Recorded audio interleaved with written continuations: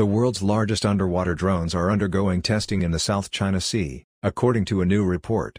Two types of unmanned underwater vehicles, UAVs, were among the new weapons platforms on display during China's Victory Day military parade in Beijing earlier this month.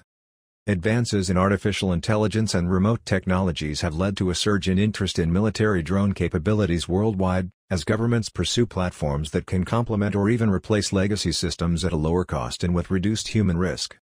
China is believed to have built two submersible, mega-sized UAVs, extra-large uncrewed underwater vehicles, which satellite imagery shows measure approximately 130 feet in length.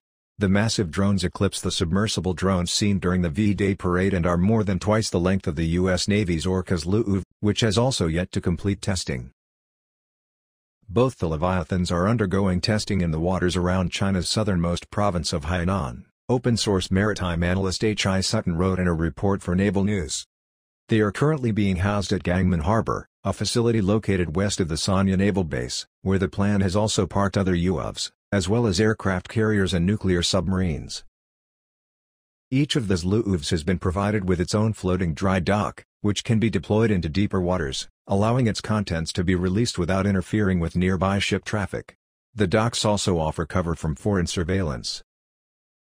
In addition to extended range, Sutton pointed out that the vessel's immense size means the drones likely boast larger, more powerful sonar systems and can carry significantly larger payloads than others' UAVs, possibly even more than the 8 heavyweight torpedoes a crewed submarine of similar size can carry, thanks to space saved by not needing crew quarters. Notably, the absence of personnel means the vessels will rely on cutting-edge artificial intelligence to process their data and operate effectively, Sutton said.